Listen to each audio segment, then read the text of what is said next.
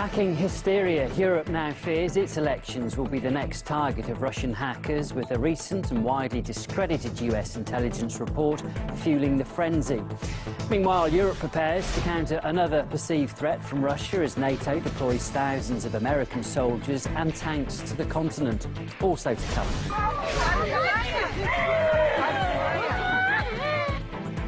A mother is reunited with her daughters after being freed by rebel groups in Syria. Many families, though, are still divided with no information about their loved ones.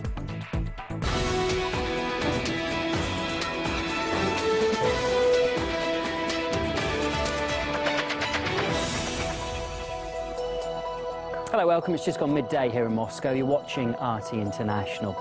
Now, the frenzy surrounding Russian hackers allegedly meddling in other countries' internal affairs has reached Europe. France and Germany, which have major elections this year, are painted as the top targets by media there. In fact, these are just some of the headlines we saw over the weekend. Well, those fears are fuelled from across the Atlantic, where Russian hackers do stand accused of interfering in last year's presidential election. An intelligence report made public last week does say that after its success in disrupting American elections, Moscow will now actually attempt to try and do the same elsewhere. The declassified report doesn't provide any hard proof, though. Instead, it relies on judgments and assessments. Phrases like high and moderate confidence are used, but it also admits even the conclusions they reached with high confidence can be wrong.